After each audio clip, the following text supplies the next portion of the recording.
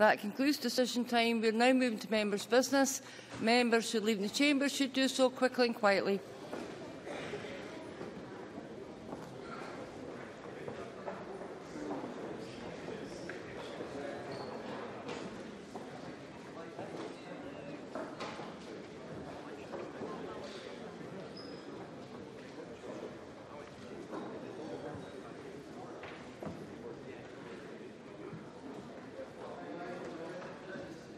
Members' business debate on motion number 14804 in the name of Kevin Stewart and Marshall Square. Debate will be concluded without any questions being put. I invite those members who wish to speak in the debate to please press the request to speak buttons now or as soon as possible. And I invite Kevin Stewart to open the debate. 7 minutes, please, Mr. Stewart. Thank you, Presiding Officer. First of all, I'd like to thank colleagues who signed my motion for allowing us to have this members' debate on Marshall Square today. And I'd also like to welcome Reject Marshall Square development campaigners to the public gallery this evening. I think it would be fair to say that almost every Aberdonian was pleased to hear that the former council headquarters, St Nicholas House, was to be demolished. It was regarded as a monstrosity, an eyesore, a blot on the landscape. Many hoped that its demise would lead to a sensitive development of the site and the construction of a city square to complement the iconic Marshall College and the historic Provost Skeens House, which has been hidden from view for decades. Alas, that was not to be, and the Labour-led council has pushed on with a scheme that is about as popular as a visit by King Herod to the Bethlehem nursery. Dave Uckert, a contributor to the Reject Marshall Square development Facebook site, talks for many when he says, "When the old St Nicholas House was demolished, we could finally see Provost Skeens House and Marshall College in all their glory. The people of Aberdeen are crying out for this to be an open space, a civic square, but those who are meant to represent them are not listening." He goes on, "Why could this be? What financial milestone have these councillors draped around the people who live in Aberdeen, who work in Aberdeen, and are proud of Aberdeen?" Fellow objector David MacLeod says that the scheme is an architectural disaster, perpetuating its predecessor and imposing a financial burden on council taxpayers for many years to come. Many feel that the planning process was flawed, that the full impact of the scheme did not become apparent until 3D imagery of the development was produced by Pinnacle Visualisations. And it would be fair to say that folk were extremely disappointed that the Scottish Government did not call in the application. However, I don't want to concentrate on the planning aspects of this today, but instead want to focus on the perceived lack of openness and transparency of the financial deal that Aberdeen City Council has entered into with Muse and Aviva. The Reject Marshall Square Development Campaign Group have been assiduous in trying to get to the truth about the deal, and Mr Bill Skidmore has been at the forefront of these investigations. In a Freedom of Information letter to the Council, Mr Skidmore asked for a copy of the business plan for the scheme and received a reply from the Council that said, "There is no business plan at this time." There is no business plan at this time, and yet, according to the campaigners, in the worst-case scenario, Aberdeen taxpayers will be underwriting the risk of under-occupancy of the development by guaranteeing £175 million to Aviva shareholders over 35 years. It has been said by a great number of folk that it is somewhat ironic that Aberdeen City Council are willing to take on a risk that a multinational insurance company is not prepared to underwrite. In recent days, campaigners have managed to acquire 2 pages of the summary of the bids for the Marshall Square development, and I will hand a copy of these pages to the Minister after the debate this evening. I will also be sending these documents to Audit Scotland for their perusal. Yesterday, Mr Skidmore wrote to all Aberdeen City Councillors about the content of these documents. In his letter, he says, "I got the impression when reading the summary bid information that the author was trying to steer councillors away from news. Too many unquantifiable risks, the need for a full life costing, a risk fund and a sinking fund to limit the damage of unquantifiable void periods over the full life of the lease. Instead, councillors were taken in by the prospect of £2.6 million income from the property, or nearly £100 million over the 35-year lease period, for a fully let scheme. This is undeniably a bad investment decision, he said, and one that represents worst value for the city when compared with the other bid proposals. And of course, all of these grand plans, schemes and strategies were drawn up at a time when the oil price was high, when Aberdeen was booming, and when property was at a premium. Sadly, the outlook has changed, but has Aberdeen City Council's Labour-led administration changed its business plan to manage the new risks that have appeared over the horizon? No, because as we've already established, they don't have a business plan. Presiding Officer, no business plan, but the Council are required to upkeep, manage and maintain the building according to the summary bid information. The document says that these costs can generally be recovered from tenants. But what if there are only a few tenants? The document goes on to point out a number of other pitfalls, which unfortunately I don't have time to go over today. But hopefully they will be poured. I'll certainly give way. Mike Russell. I would want to commend the member for achieving this debate. Unfortunately, I can't stay for the full debate, but I'm very struck by what you've said and what the group have put forward in their documents I've read of strong parallels with things that have gone wrong in Argyll and Bute in my own area. I wonder if the member would also reflect, and the Minister would reflect, on the need for greater supervision of local authorities. Audit Scotland, to say the least, doesn't appear to be well equipped to deal with this type of lack of democracy.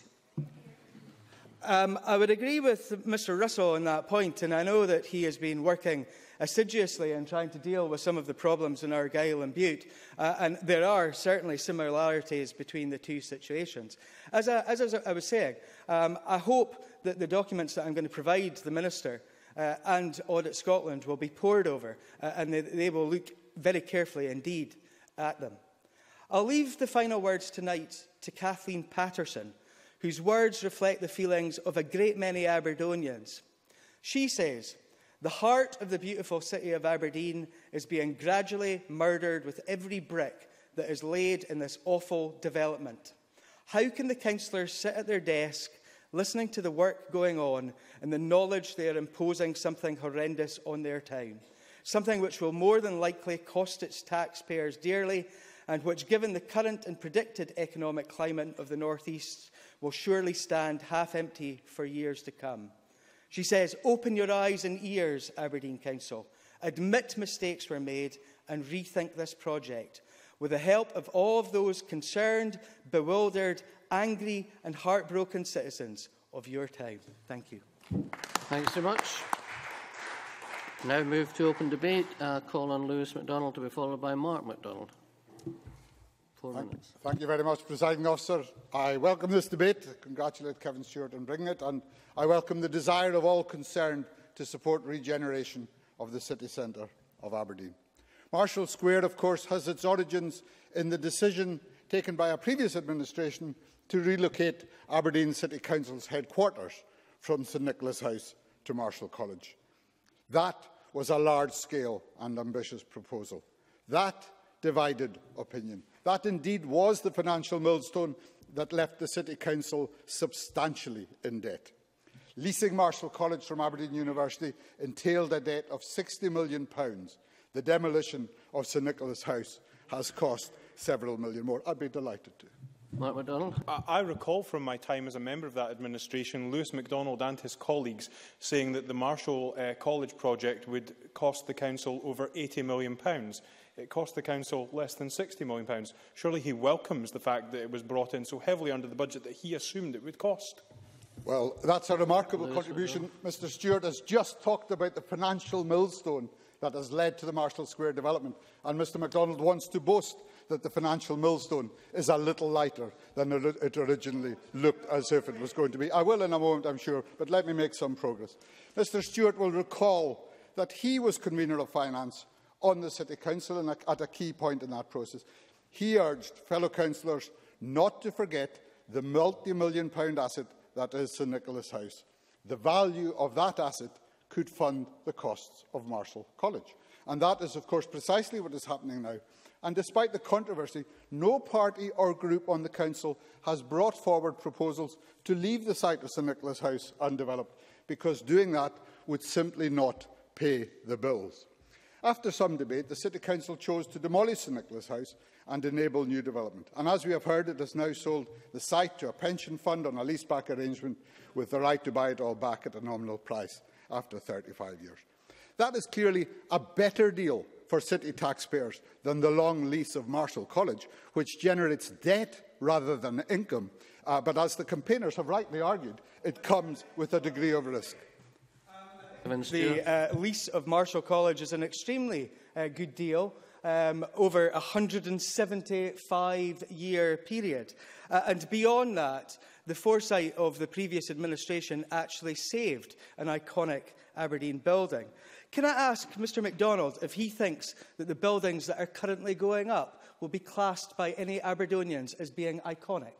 Well, I'll give you extra time given the length of the interventions. Thank you very much, Presiding Officer. I'm very grateful. I certainly think that it will be a lot easier for Aberdeen City Council to recover value from the Marischal Square development than from Marischal College, which is clearly simply a drain on revenues for the Council. £60 million of debt, as Mark MacDonald has said, will take quite a lot of income in order to pay off. But there is a degree of risk, and that has rightly been said. And a report from Accountants EY yesterday commented on the remarkable resilience of the Aberdeen economy over the last year in the face of a low oil price and large-scale redundancies. And we must hope that that continues. But there is, of course, a risk that that resilience will fail to prevent recession, and there is consequently a risk there, only there, that the Council's income from Marischal Square will fall short of the annual rent it is committed to pay under the leaseback arrangements. It is worth noting in that context last week's report from the Parliament's Local Government and Regeneration Committee, chaired by Kevin Stewart, which said that local councils should work with pension funds to secure infrastructure investment. Mr Stewart and his colleagues, not at the moment, Mr Stewart and his colleagues urged councils to take a less cautious approach. They said, without some degree of risk-taking, innovation will not happen. Well, that's quite right. And Audit Scotland has looked at the innovative financing arrangements for Marischal Square. They did so, and they concluded that the risks had been well understood and managed, and they advised the Council to continue to manage its financial exposure to mitigate these risks accordingly. I hope the Council will heed that advice, but I also hope they'll heed the advice of Mr Stewart's committee not to be unduly risk-averse. Aberdeen City Council can clearly demonstrate a proactive approach to the wider risks to the regional economy. Its proposals for a city-region deal, which are with ministers, have cross-party support. Now, Opportunity North East is bringing together public and private sector partners to strengthen and diversify the regional economy with generous support, among others, from Surrey and Wood. They recognise that investing so that the local economy continues to grow is the best way to ensure that Marischal Square does pay for Marischal College rather than simply adding to the existing debt. I commend the campaigners who are here today for asking difficult questions. The project they did not want, as they will know, is now well underway. And I suspect, in spite of what we have heard so far, they will not hear any actual proposals this evening that would change that. I hope they will nonetheless maintain their commitment to our living, changing city. And I hope they and all of us will continue to strive for Aberdeen's future success. Many thanks. Now call on Mark MacDonald to be followed by Nanette Milne. Thank you very much, Presiding Officer. I want to pay tribute to the campaigners, indeed, in particular to my constituent Bill Skidmore, who has sent a great deal of information to MSPs in advance of this evening's debate. It's certainly made for some interesting reading, I can assure them of that. My colleague Kevin Stewart, I think, has very helpfully focused on the issues around the business plan or lack thereof and the questions that arise off the back of that. I want to look at some of the wider impacts and risks that I think this development poses. But I can't allow some of the things that Lewis MacDonald said to go unchecked and unchallenged. First of all, I think most people would accept and agree that the redevelopment of Marischal College has been a fantastic benefit to the city of Aberdeen. And if Lewis MacDonald's view is that any capital expenditure should be viewed as a millstone or a risk, then it's a wonder that anything ever gets developed in the city of Aberdeen, such as new school buildings, for example, at tens of millions of pounds, if Lewis MacDonald believes that we shouldn't be making tens of millions of pounds of investment because of the potential debt that arises. Now, I've got more to come to yet. And then Lewis MacDonald, and well, just a second, let me develop further. And then Lewis MacDonald turns around and says that, of course, the local government committee have spoken about using pension funds for infrastructure investment. It's something I've spoken about as well, particularly public pension funds and especially public pension funds. But also the idea that pension funds who invest then recoup the reward over time rather than simply transferring the burden of risk for that investment onto the local authority itself, which is what is happening in these circumstances. And then he says that the local government committee have said council should not be overly risk averse. There's a difference, a fundamental difference between not being risk averse and being essentially blind or ignorant of risk. And that appears to be a dividing line that the Labour-led administration in Aberdeen have fallen off of quite spectacularly. I'll give way. Lewis MacDonald. I'm grateful to Mr MacDonald. Clearly, Audit Scotland have not regarded the handling of this as either blind or ignorant. But if Mr MacDonald is suggesting that in some way Aberdeen City Council should cease to seek an income from Marischal Square, can he tell us how else he would have Aberdeen City Council pay off the debt accrued at Marischal College? Mark MacDonald. Well, one of the things which Aberdeen City Council ought to have done, first and foremost, is to have had a much more open and transparent process from the beginning, looking at the views of Aberdonians around the options that they wanted to see being developed, and then examined how those could have been delivered. I'm pretty sure what is currently being developed would not have been top of any of the considerations. One of the other things which Aberdeen City Council did erroneously was to vote against the wishes of the group that I was a member of to demolish the building itself and incur the costs around the demolition of St Nicholas House to the council with no guarantee of what would come after, therefore taking an upfront cost with no guarantee of future income. That was another example of carelessness in the face of risk assessment.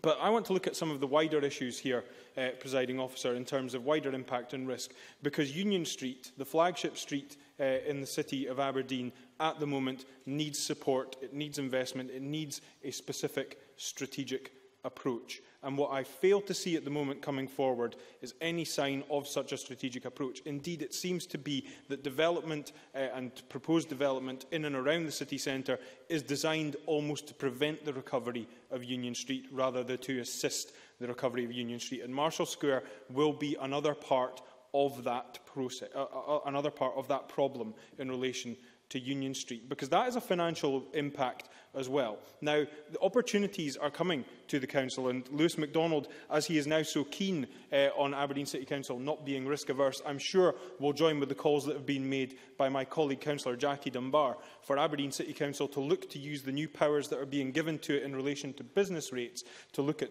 a targeted approach to business rate reduction on Union Street to encourage independent retailers onto Union Street.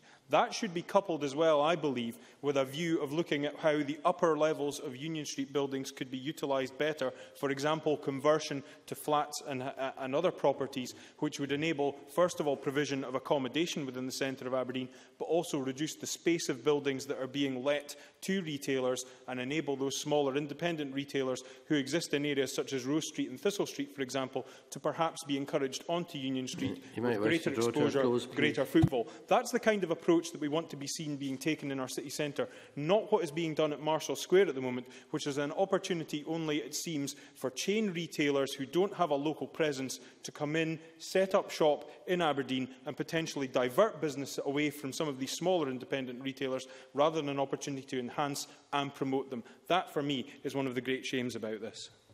Thanks so much. Now call on Dr Annette Milne to be followed by Alison McInnes.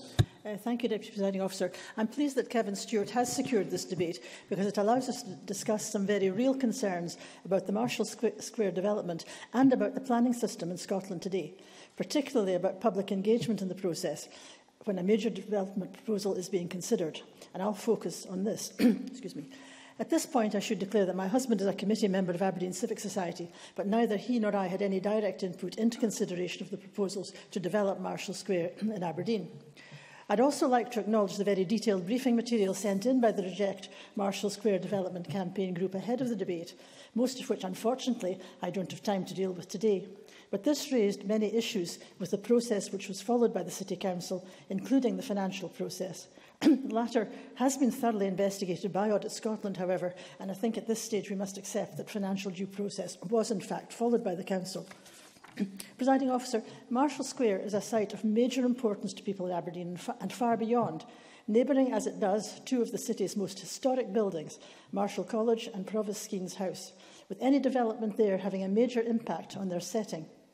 With the removal of St Nicholas House, widely seen as a blight on the landscape of the city centre, there was an opportunity to do something iconic with the space which was opened up and to develop the site in a way that is sympathetic to Provost Skeens House and which showcases and complements Marshall College, giving space and also attracting people to the area. The development which has been approved and is now under construction has shocked many Aberdonians by its sheer size, scale and density, already obliterating the imposing granite facade of Marshall College. At a recent summit held to discuss the effects of the downturn in the oil industry on the economic future of the North East and the steps required to secure it going forward, it was stated that Aberdeen needs an attraction which not only brings visitors to the city, but also shows people from other parts of the world with the skills which we need to attract that Aberdeen is a great place to live and offers an excellent quality of life. But there's widespread feeling across the city's communities that the opportunity to develop an iconic attraction has been lost with Marshall Square, as it was just a few years back when proposals to develop Union Terrace Gardens were rejected by the Council, although that was before they reached the planning stage. But in fact, that would have been, I think, a sort of catalyst to the things that Mark MacDonald was mentioning about Union Street. Public opposition to the Marshall Square development has been intense, with residents who have never before been active taking to the streets with placards and loud hailers to protest against it. And even at this late stage, asking the government to call in the planning application, seeking a moratorium on building until the public engagement exercise can be rerun. This is because they feel that the public's voice has not been listened to as part of the planning process, leaving them feeling totally disenfranchised from it. Presiding Officer, the Marshall Square development, I think, has exposed some fundamental problems with our current planning system. The public do not understand the process. When they turn out in large numbers at pre-application hearings and other public consultation events, as they did in the case of Marshall Square, they think they've registered their objections, unaware that to be valid, these objections have also to be formally submitted to the planning authority within the time allowed. In this case, the many hundreds of objections expressed resulted in only 44 formal submissions on the planning application. And understandably, people are outraged that their views were therefore not considered by the Council. In my opinion, this simply is not good enough in 21st century Scotland, when we're encouraging community involvement in all aspects of life. When important major developments like this are at issue, the process really needs to be changed to enhance community input, and I would urge the Minister to consider this as a necessary and an urgent improvement to the planning system which we have currently in place. Thank you. Thanks so much. Now call on Alison McInnes to be followed by Graham Day. Thank you, Presiding Officer. And let me firstly congratulate Kevin Stewart for securing this important debate. I was happy to support his motion. I've received many emails and letters from my constituents on the Marshall Square development, and all of them are against the scheme. Not one person wrote to me asking me to publicly support it. And I completely understand their concerns. I too pay tribute to the tenacity and the determination of the campaigners. In my opinion, the scheme is utterly uninspiring and lacks any vision. It does nothing to improve the area aesthetically. It detracts and overshadows an iconic building. And it's a missed opportunity to do something distinctive and reflective of the architectural heritage of the North East. A series of planning decisions have left the city centre fragmented, and there was a chance to use this site to create a civic heart that the citizens could be proud of. I'm not saying Aberdeen shouldn't have a new development, and I'm not saying that the city should remain as it is. But what I am saying is that this development should have been much more ambitious. I mean, how many more shopping malls does the city need? But this debate is not about aesthetics, and truth be told, it's about the financial irresponsibility of the City Council in approving the bid by Muse. I'm very much aware that the building works have already started, but it is important to reflect on the mess and what got us here. We've already heard from Kevin Stewart about the lack of business plans. We've also heard about the financial risks involved in the deal that Aberdeen City Council has made with the developers. And we've heard about the secrecy surrounding the deal. You know, we have to reflect on the fact that the Labour-led administration has regularly showed contempt for the city's residents, that the design going ahead was never subject to a proper public consultation, that Labour's finance convener sought to either mislead the public or was simply incompetent when he claimed that cancelling the scheme would cost £100 million in fees. These are important matters that deserve our attention. Muse have previously stated that they hope that a big-name oil company will lease office space in the new development. Unfortunately, the last year or so has shown us in the North East how volatile the oil and gas sector is, how quickly opportunities fade, and how too much reliance on a single sector can damage other areas of the economy. Employment... Yes, of course, Mark. MacDonald. Does the member also agree that it is unlikely, given the developments at, for example, Prime 4 and also the developments at ABZ by the airport, that oil companies are going to seek city centre locations when there are these other locations which will be located more advantageously for the airport and the Western Peripheral route that will be available? Yeah, Mark MacDonald makes an absolutely fair point on that.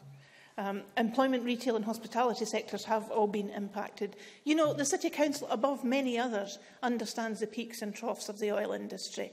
And they do know that we have to deal with that. The reality is, just now, currently most oil and gas companies are looking to cut down on staff and on their space. The reality is that Aberdeen City Council and Muse agreed this deal when the city was in a better financial situation than it is now. But Aberdeen City Council should have had a robust business plan for the project, and they should be able to show proof that they have contingency plans. They should be able to assure everyone that this new building will have a purpose and will be financially viable, even in the toughest of times, and yet they can't. Those assurances are currently missing. And accusing those who are raising these valid concerns of playing politics is disgraceful, and I support Kevin Stewart's motion. Many thanks. Now call on Graham Day to be followed by Richard Baker. Thank you, Presiding Officer. I think there's others who've contributed already. I suspect I rise to speak as much as an Aberdonian as an MSP, even though I have lived longer in the constituency I represent here in Parliament than I did the Granite City. It will, in many respects, always be home. So it pains me to say this. Aberdeen City Centre has been destroyed by the planning decisions of successive local government administrations, with Union Street a deathly pale imitation of what it once was and indeed ought to be. But along came a wee glimmer of hope in the shape of the demolition of the blight that was St Nicholas House. A chance to create an open space, a chance to let Provost Skeen's house breathe. An opportunity, more than anything, to allow Aberdonians and visitors alike to view Marischal College and Greyfriars Kirk in all their glory. I managed fleetingly to avail myself of that opportunity when I was home in the summer. I've driven up Upper Kirkgate many times over many years. But for the first time ever, I travelled those yards, able to gaze upon the magnificence of the Marischal College. It was a genuine wow moment, a magnificent piece of granite architecture, at long last freed of obstruction and able to be viewed as it ought to be viewed. But not for long, of course. Work was already underway to construct Marischal Square. So let's consider what Marischal Square is actually offering. 173,500 feet of Grade A office accommodation and associated car spaces. Like there's no shortage of available office space to be found within the Granite City. 26,500 square feet of retail and restaurant space.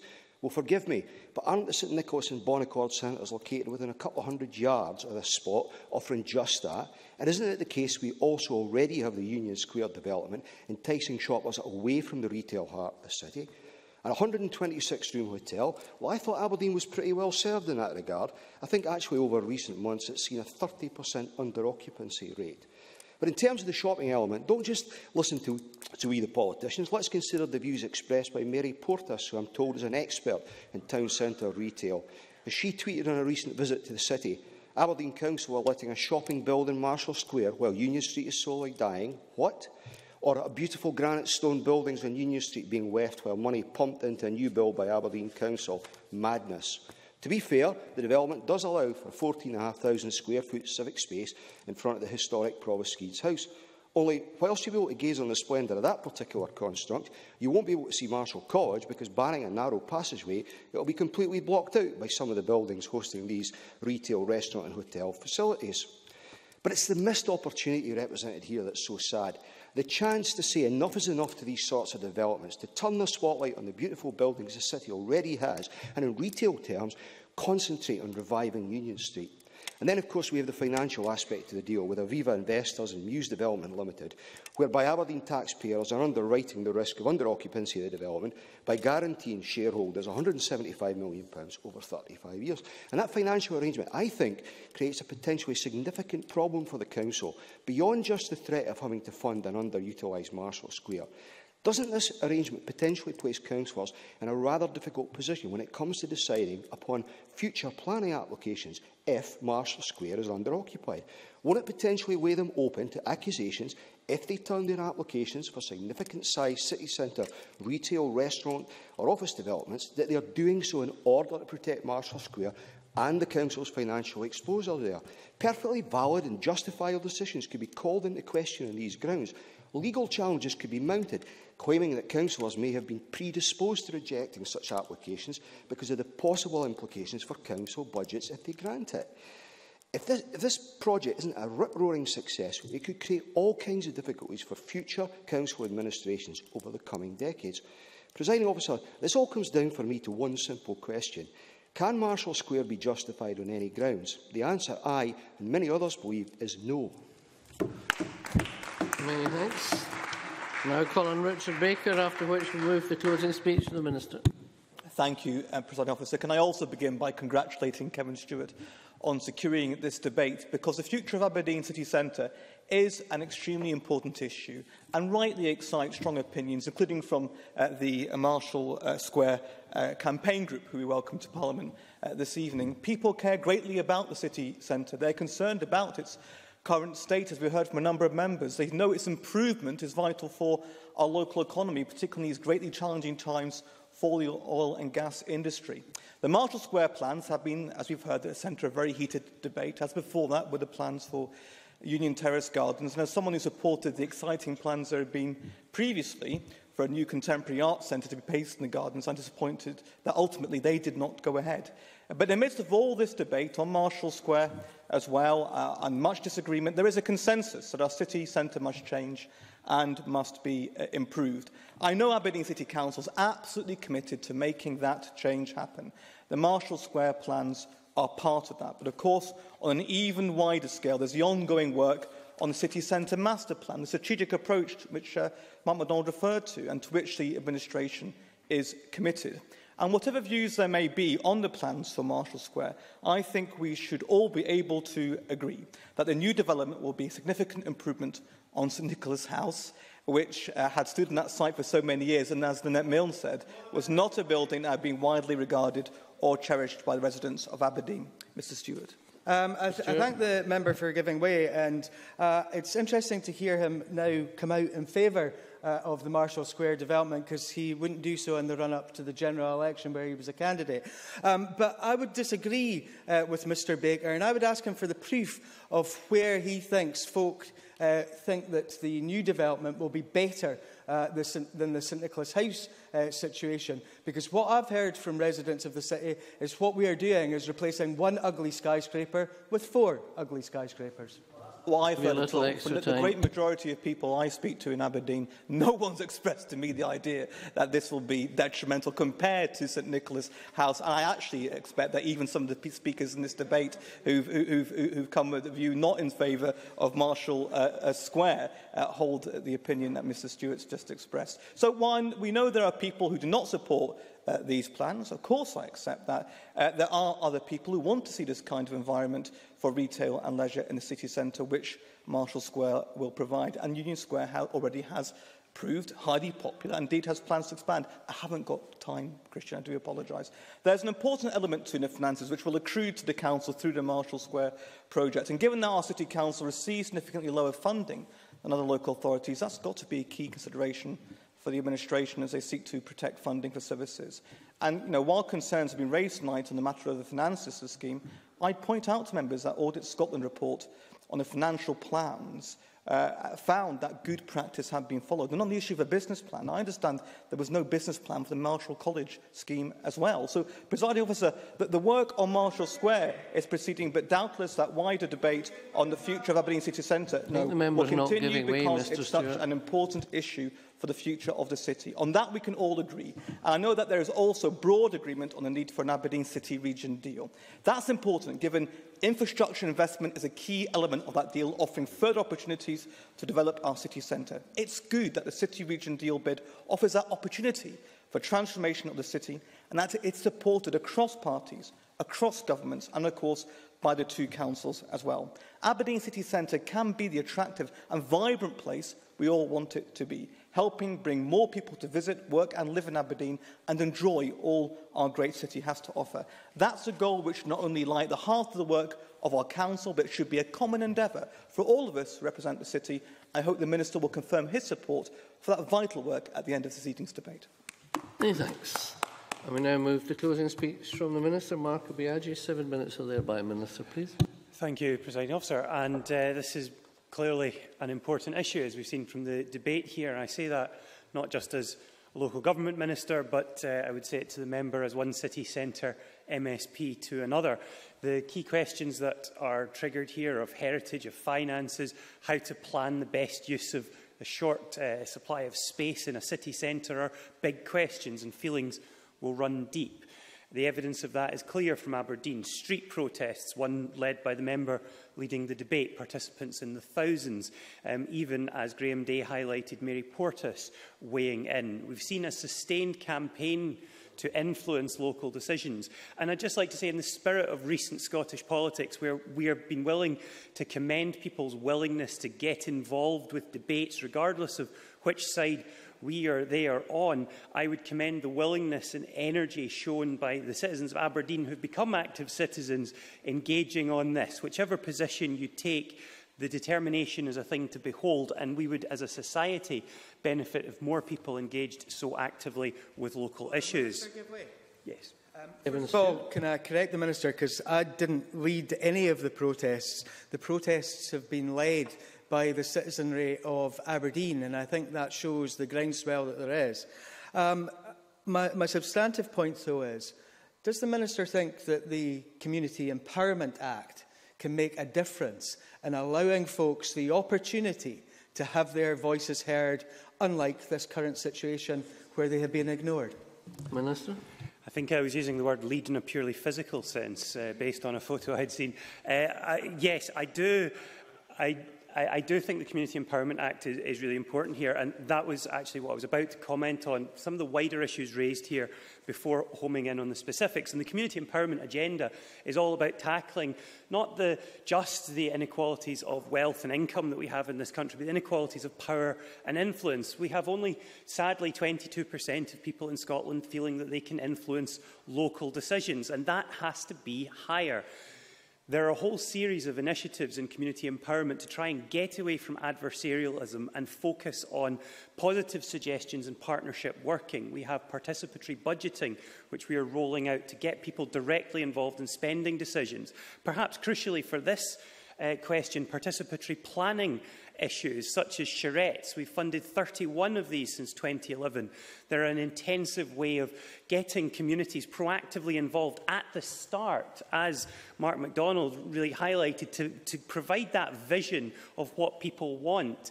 In July, we committed £300,000 more for 2015-16, and as ever, we received more applications than we could fund, but the appetite for this form of empowerment is very clear. Mark MacDonald. The Minister may be aware that a charrette was undertaken in my constituency in relation to the Grandhome estate, and that charrette predated the process in relation to Marshall Square. So the process of charrettes ought not to have been alien to the Council when it was undertaking the Marshall Square project. Minister. I think the member has made his point there. On the wider, clearly charrettes have been around, and they represent one particular way of doing a very intense participative planning, but the principles are good practice that can be deployed through all kinds of other methods in planning. We have, to answer the point of Nanette Milne, an independent panel reviewing the Scottish planning system at the request of the Cabinet Secretary, and its membership includes Petra Biberbach of PASS, formerly Planning Aid for Scotland, and it's identified community engagement as one of its key issues. The call for evidence closed on the 1st of December, and the report is expected in May, with any changes based on the recommendations to follow after that.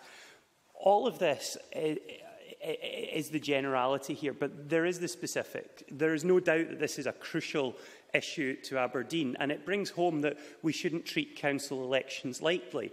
Local authorities are responsible for vital services, for emotive decisions, and for £16.5 billion in gross expenditure every year.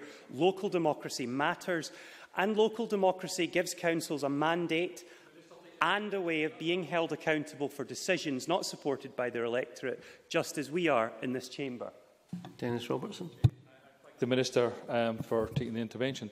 Local democracy matters. Alison McInnes in her contribution said that only 44 submissions came in against the planning, but many hundreds were out in protest. The Council ignored democracy. Minister.